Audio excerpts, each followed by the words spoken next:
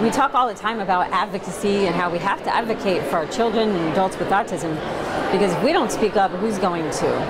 Advocates for Autism Society Florida made their presence known at the Florida State Capitol.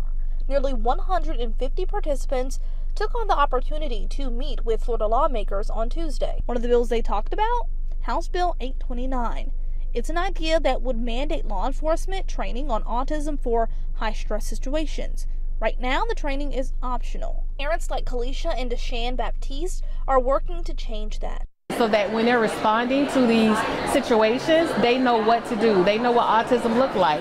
They know how to de-escalate the situation rather than escalate. And so we want to give our officers the tools that are needed to help them do their job. Other bills the group support include cameras in classrooms along with drowning prevention.